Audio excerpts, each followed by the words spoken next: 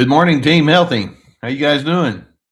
I've noticed in some of you, a couple of you, Kaz there from London or from England, UK, brand new here to us. I'm glad you're here with the live feed. This is a little bit of a different format. Those of you who are new to our midweek with Dr. C, this is where I take questions that you all have left through the week and then I respond to them. And so I'm counting on you to go ahead and leave me some questions. Whether if you're in the live chat, you can go ahead and put them on the side here in the chat section, or if you're watching it by tape, which is frankly where how most people do it, put your questions underneath in the comment section. And I want to know who you are. I want to know what's going on with you. And then next week, we're going to answer more questions. That's what we do here. And so just know that's the format. And I'm so pleased that you let me be a part of your journey with you. Okay, I have been asked just today on the live chat to remind you, if you're making comments on our chat feed, keep it nice. DRC, dignity, respect, civility. Every now and then we get somebody that comes along and has some snarky comments. And so we have like a 99.6 like rate. And so most people that come on here to our channel are very supportive and encouraging. They're glad to be here. But every now and then we get a stray person that comes through that says, let me see if I can muddy up some of the water. And it happens. It's life. But nonetheless, just keep it clean. Okay. Thank you. Today, I want to focus on the theme that says we need to know how to rebuild our lives after a narcissist has shown their true colors. Okay, this is another one of those. I know I'm going to get some here. Hands up. How many of you had an impression of a person and you thought, this is somebody that I could get along with, only to find out later on that, ooh, man, they were not what they purported to be. In other words, they didn't show you their true colors up front. Any of you can relate to that one? Okay, we all have. And one of the things that we can say is that narcissism is not just, or not necessarily, a pattern that shows itself right up front. In fact, I haven't really come across any statistics. It would be interesting to, there's all the thumbs up and hands up and all. I haven't come across any statistics about overt versus covert narcissism, but I would strongly suspect that the majority of the narcissism that you deal with is more of the covert variety. Now, sure enough, there are some individuals who are just so out there and they're so full of themselves and it's so obvious and egregious that it doesn't take a whole lot in the imagination to figure out where they are. But there are some people that they kind of sneak up on you. There are times when you think, well, we can do business together, we can get along, or I know that we all have our quirks and idiosyncrasies, and I'm going to allow you yours just as I hope you would allow me mine. But over time, things just don't play out very well. And you find yourself feeling burned or misunderstood or on the receiving end of treatment that you originally might have thought, this isn't right. Or I wouldn't even have thought of you to do this. What are you going to do in the aftermath? And so the more aware you are, the more knowledgeable you are about this whole phenomenon of narcissism, then it leaves you with a lot of emotion that you have to come to terms with. What are we going to do? By the way, I'm going to go straight to my first question here, but I do want to remind you, we have our podcast up and running now. We were waiting on Apple and Google to approve us for their podcast platforms. And so we have a Surviving Narcissism platform. So those of you who are into the podcasting world, jump over there after this, of course, and take a look at it and pass along the news to other individuals. We're going to be building up quite a library over there, just as we're doing on YouTube here. Okay, so I'm going to ask the first question here that kind of gets us started with this whole notion about how we respond after a narcissist reveals their true colors. This person says, hey, Dr. C, that would be me. Hello. How does a former narcissist target manage their own paranoia? In fact, a while back, I put out a video about how narcissists are driven by paranoia, but sometimes we can have paranoia in reverse. When someone is trying to be my friend, I think I could be falling in with another narcissist. And it's true. It could be the case. I'm real social, but I'm super careful about who I open up to. What's the difference between being cautious versus being paranoid? Now, this is what I'm talking about when I say you want to be in a sense of recovery. When you've been with narcissistic individuals, now I don't know if this person has had a marital situation where it didn't go well, or if they've had friendships where they got burned, or they were in a work setting and it's like, ooh, it was so toxic there. But whatever the situation may be, you move forward and you have what I would refer to as psychological scars or psychological woundedness. And you think, am I ever going to be able to get over it? And particularly if you're a trusting kind of a person, then you may think, is my own willingness to trust working against me? I know, speaking personally, I like to get along with people. I'm an ENFJ. Those of you who are familiar with the Myers-Briggs, that extrovert in me says, sure, I'll be glad to talk with you, and I can hold a conversation well with just about anybody. But over time, if you're the kind of person that likes to extend yourself, you begin recognizing there's some people who don't have that reciprocal intention. There are individuals, the narcissists, who are engaging with you not so much because they want to know you through and through and exchange in a loving or a supportive or encouraging way. They're looking for supply. And sometimes it doesn't show itself until down the road. And so once you realize that's what happened in a former relationship with mine, are you being paranoid when you say, I need to be cautious? I need to be careful. Now, the difference between caution and paranoia is not grounded in reality. Okay. Caution is, if it's managed, if it's, something that is inside the normal way of engaging with people. I'm going to give you an illustration, and this lady, I kind of burst her bubble, but she was 40ish. She wasn't a spring chicken, and she was taught she'd never married, but she actually, as I got to know her, I began realizing she's into limerence. You know what that is? They're in love with being in love. Okay, and she was one of these kind of people. But she was telling me about how she had met a guy, and they had a conversation. They wound up sitting at a patio area, and she said, we were just going to have dinner, and that was going to be it. But we wound up sitting up till 3 o'clock in the morning, and he told me everything about himself, and I told him everything about myself, and it was just absolutely wonderful. And I wasn't as enthusiastic as she wanted me to be in my response, because I knew her well enough to know that she'd been burned and had been burned badly a couple of other times. And my response was something to the effect of, well, I hope it works out. And this is something that is going to take time to unfold. And she's ready to say, let's go get them right now. There are times when opening up is not necessarily a smart thing to do. Now, I think it's fine to say, as I get to know people and as I reestablish myself in whatever circles I'm in, yeah, I want to ask probing questions, and they don't have to be nosy, but it's just like, I want to know who you are and how you think and what your position is on this versus that, and I'll share with you mine. But I think we want to do so without just feeling like we're going all in from day one, and it's just going to be, this is going to be it.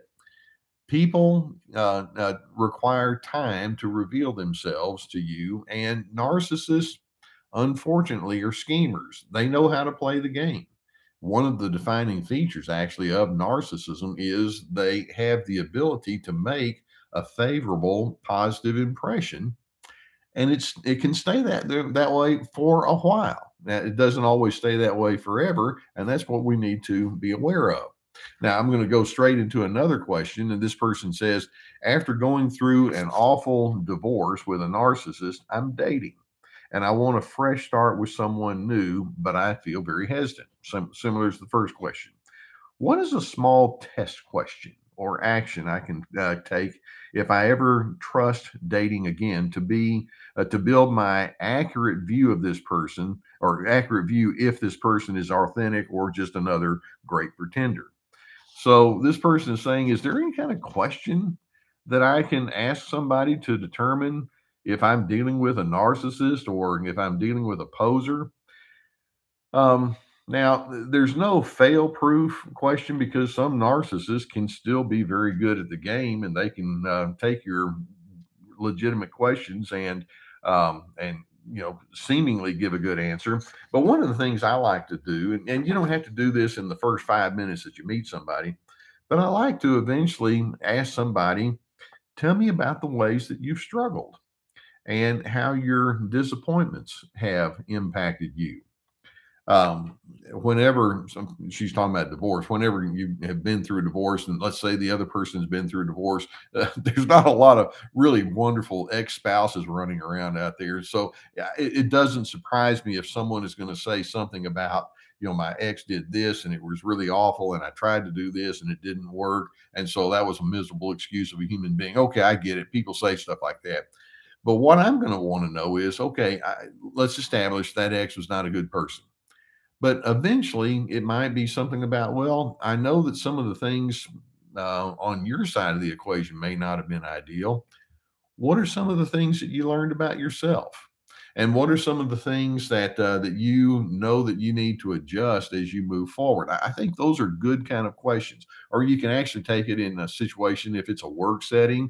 What was it about that setting that now that you've been through it has made you more pensive or more thoughtful? Ask those kind of questions. Now, there typically are going to be two different kind of responses that people will give to a question like that. One is they'll start blaming. They'll talk about what they've learned, but actually, it's more of a complaint section. For example, a person may say, "Well, I've learned never to get involved with someone like this," or "I've learned that people are liars. I've learned that you just can't trust folks," or "I've learned that I need to take more care of my money because that person ran away with my money." And you begin realizing, okay, you're talking about what you've learned, but it's still external. There's a different way that you can respond that helps you know that you're going in a direction, in another direction. And if you ask the question, "What have you learned?" and if a person gives you this more different kind of style, then you may be onto something. If a person says, "I've learned that I have some anger issues that I didn't know were on the inside of me." Okay, that's an honest answer, and it's typically an answer that a narcissist won't come up with. Or if that person says, "I've learned that I sometimes want so badly to have a good relationship that I trust too quickly," or "I've learned that I have my own defenses and I need to be careful about that." In other words, when they begin focusing on the fact that that other person, yes, they have their deficiencies, but I have mine too. And when they're able to be honest about it and when they're able to be specific and particular, it's like, okay, we may be going somewhere with this. So when you ask, how can you recover after a narcissist has shown their true colors and now you're moving on and you're with somebody else? Let's make sure that we understand that self disclosure doesn't have to just consist of fool's gold. Typically, narcissists will self disclose as a complaint. "I didn't like the way that person did it." But healthy individuals can self disclose as a means of revealing their own personal vulnerabilities and honesty. And narcissists tend not to do vulnerability well at all. They're just blamers and schemers. Okay. Well, this takes us right to our next question, and that is, how do you handle a narcissist blame shifting? Okay, so you've been through a relationship, it didn't go real well, and now you're trying to work it out with somebody else, and the narcissist is over there, and they're constantly thinking, "Yeah, there's a relationship problem between you and me," and then they continue to say it's because of that person, or maybe I had a bad history, or I was caught up in a bad set of circumstances, or you did this, and a narcissist is going to constantly be looking out there to determine or to explain why the stuff in here didn't go well. And so the question is, how do you handle that? Why don't we start by answering that question backwards? How do you not handle it? When you make it your job to try to force that person to be really honest and really insightful about themselves, it's not going to go well. Now, you may just throw out a lob towards that other person, and you may say, "Well, I know that that person disappointed you, but tell me about you." And when a narcissist just keeps going back to the blame shifting, they're constantly the victim. It's like this is not a good sign. And that's when you realize I'm going to need to be very particular.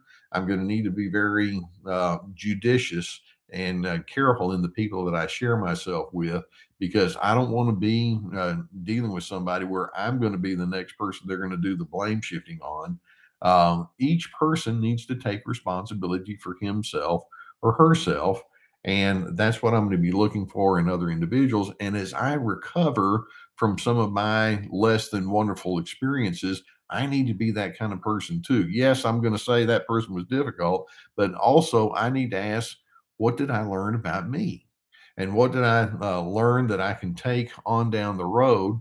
And one of the biggest things we're going to say is you want to be very slow in building other relationships. You want to be careful that you don't put so much of your happiness and your well-being into the hands of someone else that you wind up getting caught in some unhealthy codependent dance. And so I hope that you can be that kind of person that says, I'm not into blame shifting. I'm into introspection, and I want to engage with people who are also not blame shifters, but instead are insightful and introspective. And that's something that is just going to take time, and you don't feel the need to rush that. Okay. Um, I have another question here, and this is of a little bit of a different nature now. This person says, "How long does it take to get over the hurt from a narcissistic father? How do I handle my enabler mother who wants me to move on and act like the abuse never happened?" I've been in no contact for about 6 months. I don't know the person's age here now, but are they 25 years old or 35 years old? But let's suppose that you have an adult now who looks and says, "My father was really abusive, and I don't want to be the kind of person that's required to be an apologist on that person's behalf. I've seen their true colors. I know who they are. I know what they're like. And I don't feel the need to just cower to him anymore. I don't feel the need to just let that person bully me." Okay, good for you. But then mom comes along, and let's suppose mom is that consummate enabler or peacemaker. It's like, "Oh, don't worry about it. Sometimes he's got his bad days, and you don't need to let that get to you." And you're thinking, no, it's not just that simple. It's something more severe than that. How do you deal with that? Because you now see what's going on, and she's just kind of doing the blind eye kind of thing. I don't want to see what's going on. Don't make me have to look at it. And I'm not even going to scourge your mother and say, "Well, she must be some sort of idiot." I don't know her, and I don't know what her reasoning is, and it may be that she has too many fears or something.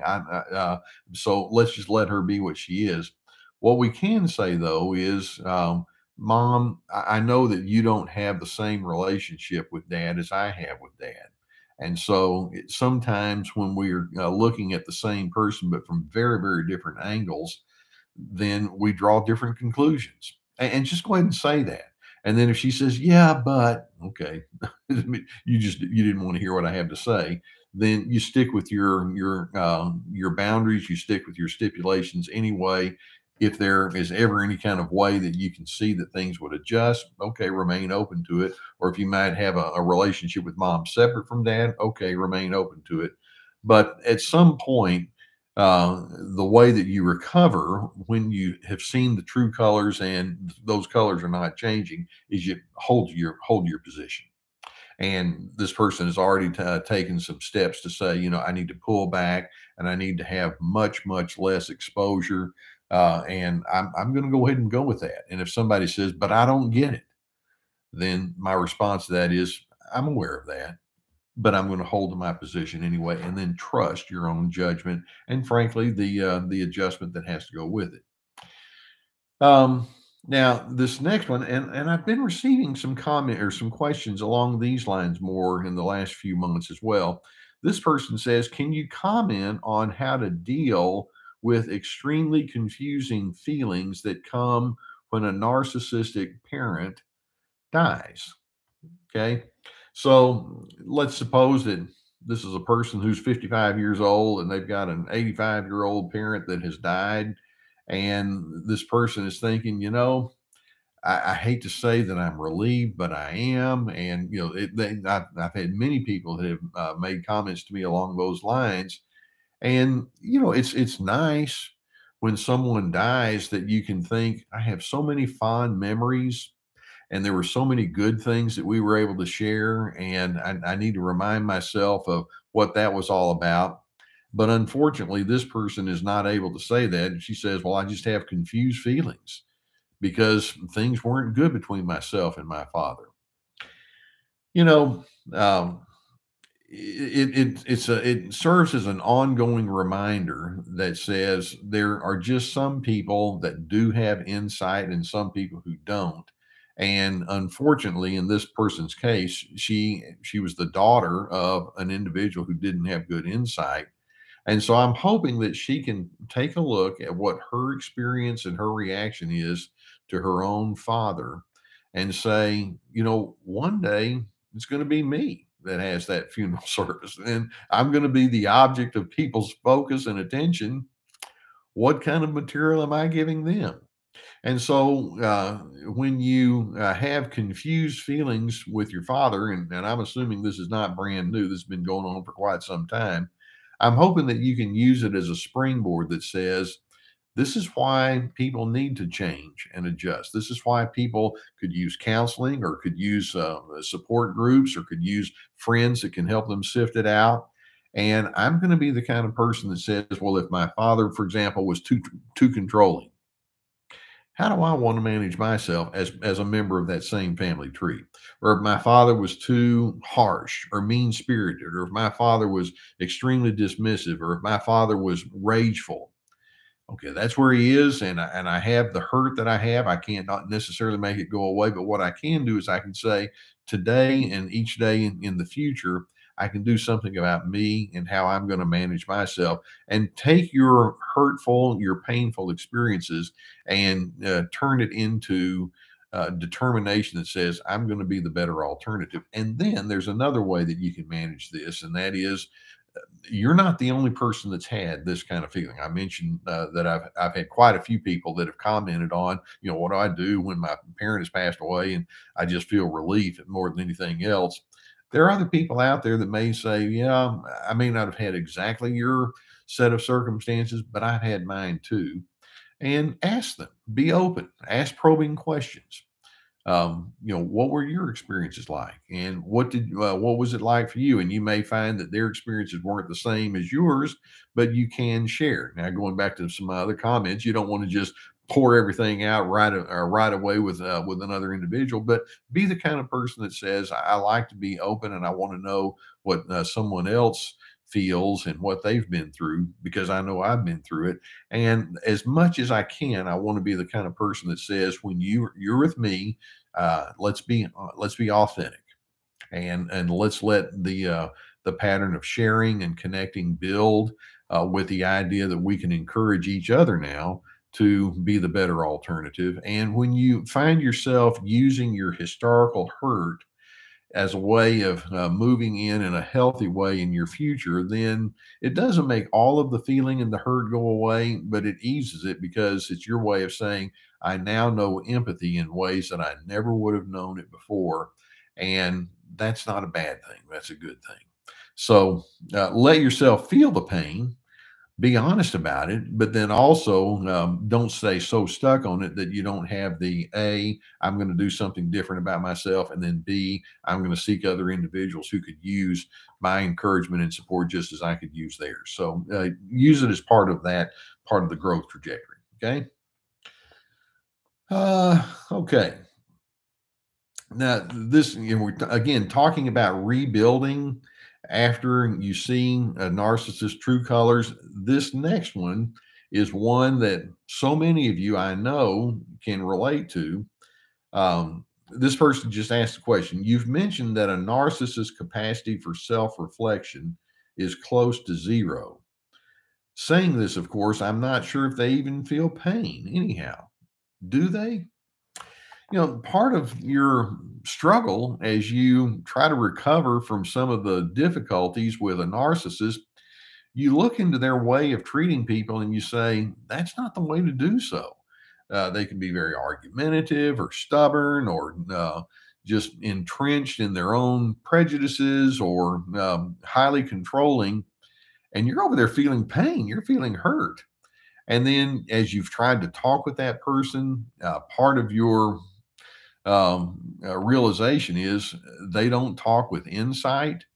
And then you ask the question, well, do they just not feel pain? And the answer is, oh, yeah, narcissists feel pain. That's why they feel angry. Or narcissists feel pain. That's why they, throw their hands up and say, I can't deal with this anymore. This is ridiculous. And that's why they look for people to who are going to admire them. They want to get rid of the pain. They want to be in a pain-free kind of life.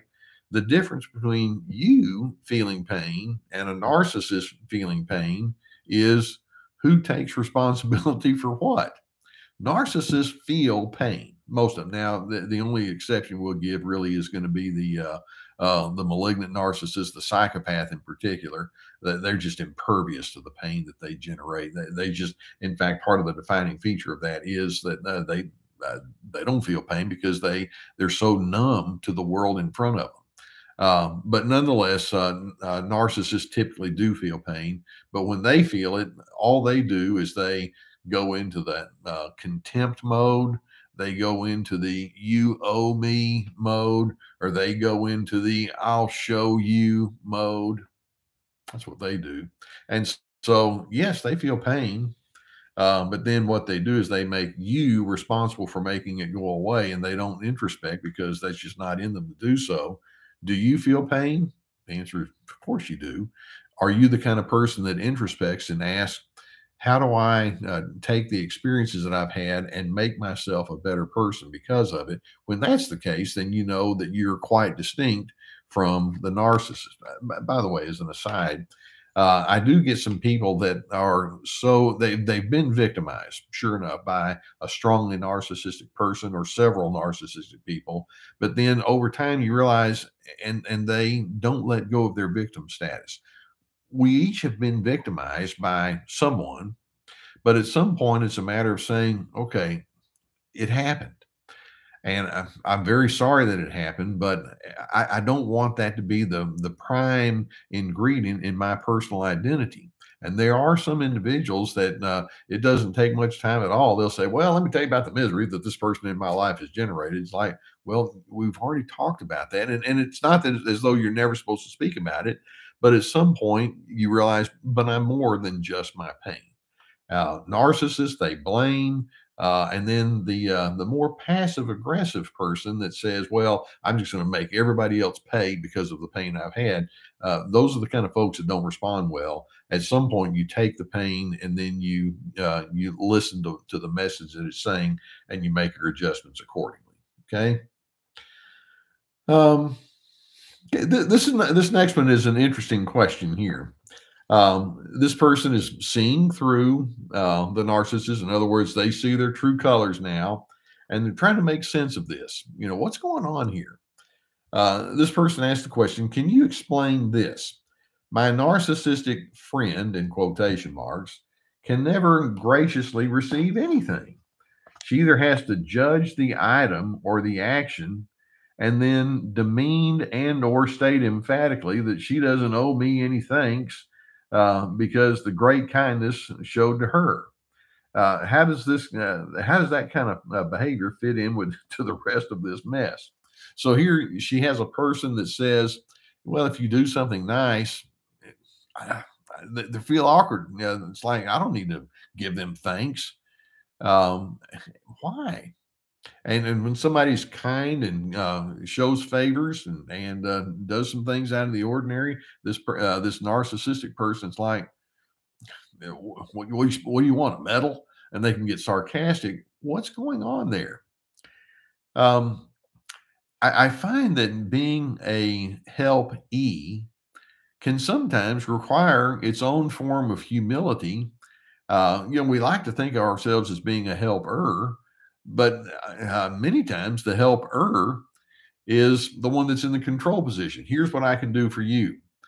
The helpee is in the vulnerable position. It's like, well, if I say, I really could use the help, or it's really nice when somebody does something and doesn't expect anything in return. Uh, Narcissists are in such a competitive mindset. They have to always be on the one up side. And as a result, they don't want to say, I have needs. Let me give you a simple illustration. This is a personal illustration. A number of years ago, like in my 20s, I had a broken leg, and I had a friend, and I was in a new house, and I had a friend who lived in an apartment.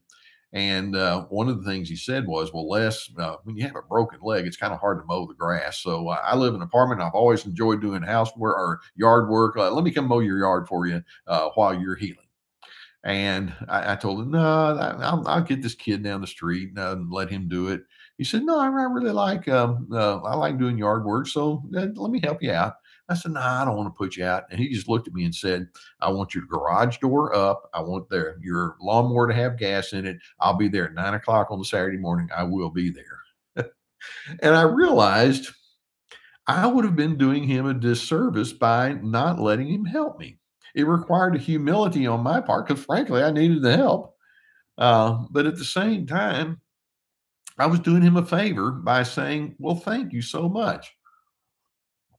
And it was a form of helpfulness on my part toward him to say, I'd like to let you love me because I know that I'd want to do the same thing toward you. Narcissists, they don't think like that. It's like, yeah, if I let you help me, then now I'm going to owe you something. And that's what this person in the asking the question was picking up on. Why is this person so unwilling to say, sure, I'll be glad for you to assist me? And it's because it requires them to get off of their superior position. They're no longer the authoritarian. They're no longer the one that's in control. It's like, yeah, I just have to acknowledge my humanity. You're going to see it. And narcissists is like, no, we don't do that. It's like, well, it's there anyway. Okay.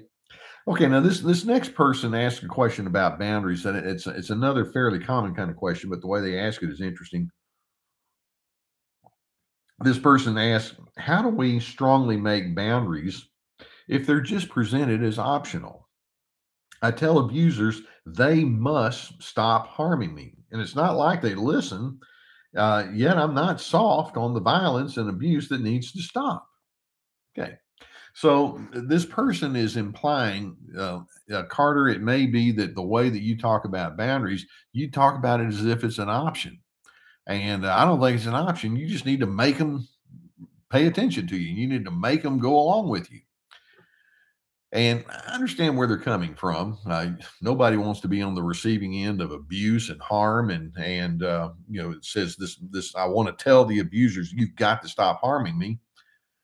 But here's my beginning point, and that is, I can't control another person, and I don't want to set my boundaries and say, here's what you have to know about me, and then wait for them to say, oh, well, now that you put it that way, I guess I'll go along with you. What if they don't? And so boundaries for them is optional. For example, you may have been exposed to somebody in a family environment, and then they spoke insults to you. And you've thought, I've talked with you about this insulting style of communication that you've had. I thought I was pretty clear about it, and yet you're still doing it. What do I need to do to establish my boundaries so you'll quit doing it? Well, it's still an option. They're free. They can say, yes, I'll respect your boundaries. No, I will not respect your boundaries. They can do that.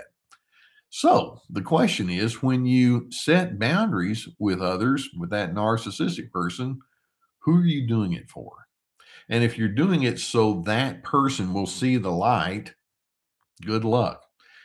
Keep in mind, you see their true colors, which is why you're establishing boundaries.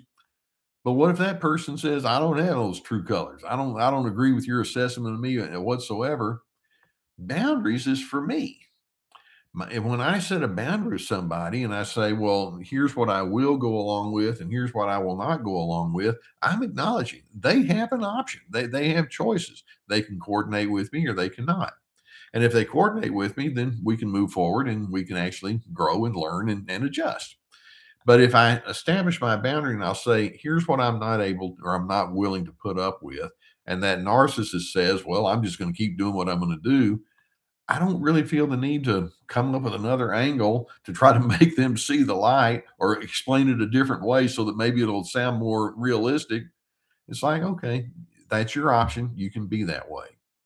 I'm going to go ahead and stick with my boundary because I'm doing this for my own self preservation. I'm doing this for my own healthiness.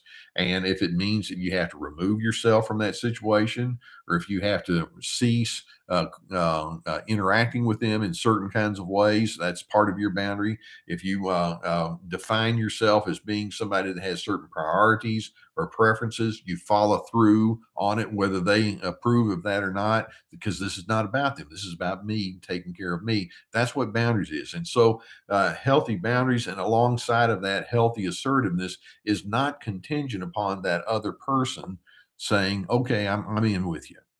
Because with narcissists, they're not. So they have their choices. It is an option for them. But then for you, it might be, well, I've decided I've run out of options and this is what I'm going to do.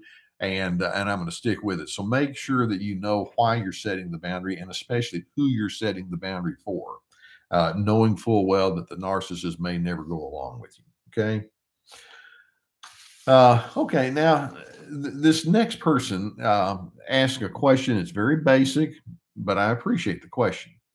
And this person, this is a guy that asked me the question. I had spoken about you need to have a sense of respect for yourself.